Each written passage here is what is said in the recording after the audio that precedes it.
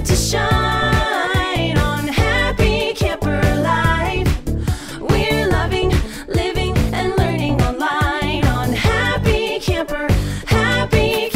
I think what I love about what you've been doing is you are supporting the camp community as a whole.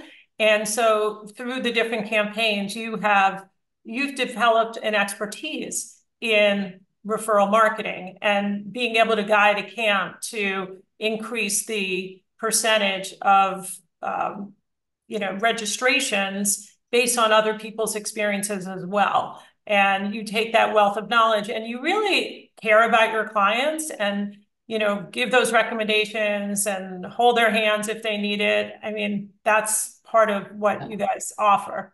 I mean, that's for me. I have a little bit of consulting background, and I love it. I love strategizing. I love trying something new, things like that. And a lot of the campaigns our customers came up with. Well, what if we do this idea? And I'm happy, depending on time, to share some of these very creative, and then I can share that with other camps and be like, well, this might be something you consider. That's wonderful. And of course, if a camp feels that their strategy is confidential, that's something that you honor as well. Oh, sure. And I just say that because, Oh, yes. No, and I don't say which camp and that it's competition in any way, but it's a right. general. So I mean, I can give you an example of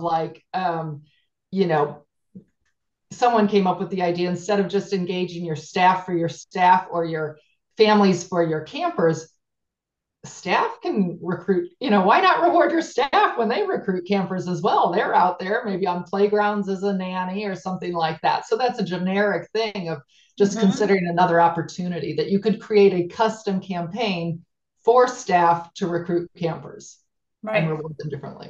Absolutely. And also look at your whole alumni network in that regard too.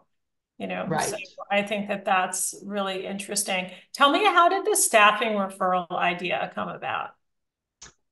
Well, I mean, I think that was post-COVID, right? I think we were at Tri-State and someone's like, well, can we use it for staff? And we thought, oh, absolutely, you can use it for staff. So that had great success. We had a camp last year. They actually even put it out a general public on their website that said, I think they needed cooks and maintenance and everyone. And they said, you refer someone, and if we hire them and they show up, we'll give you $250, right? It wasn't so specific. So that's been very successful and creative about doing the staff. And that's an easy one because you can say, you know what, everybody gets an Amazon gift card at the end of the season or something like that, right? Or maybe it's, you get the best, parking spot, or we're going to give you, this access to this photo app or something like that, right? So. Well, I love the incentives. I'd love to talk a little bit more about the creative parts of your campaigns and those incentives. So tell me more.